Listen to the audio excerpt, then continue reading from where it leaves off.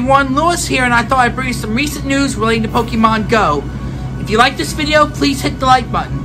Be sure to subscribe to my channel and hit the bell for alerts on when I upload new content to the channel, especially those with disabilities similar to mine. This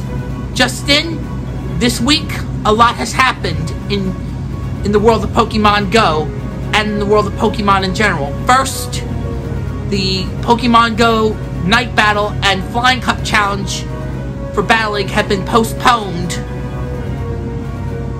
No known date of when these events will be rescheduled. Also,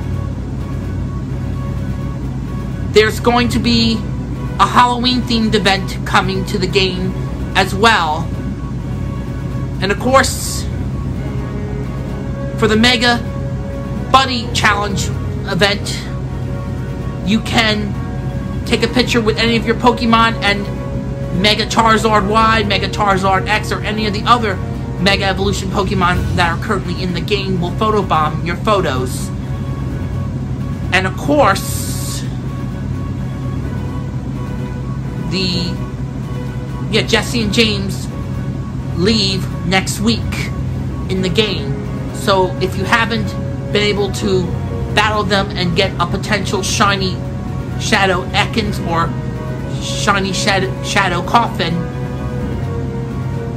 be sure to do so when you see their Meowth balloon appear on the map.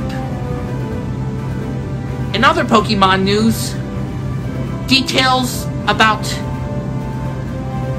Pokemon Unite have been leaked onto the internet. As of this recording, don't know when the release date for Pokemon Unite on mobile platforms such as iOS and Android will be released along with the Nintendo Switch. One more thing. Last week I said I was going to do a video for September Community Day and Harry Potter Wizards Unite.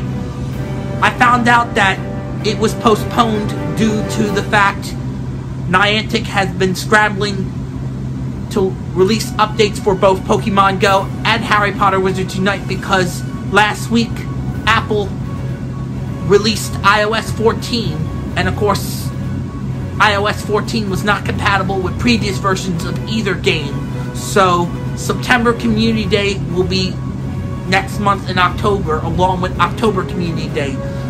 So I'll probably be doing a video about both Community Days and Harry Potter Wizards Unite to make up for this sudden postponement.